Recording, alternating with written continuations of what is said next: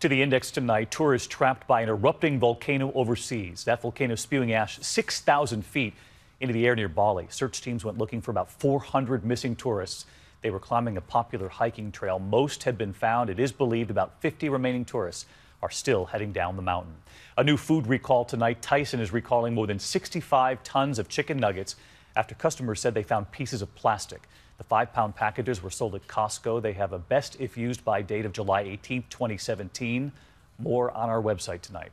And Tim Tebow's debut. Tebow swinging at his first pitch as a pro ball player today, hitting a home run in the minor league game. He was swarmed by teammates after crossing the plate, a home run on his first try.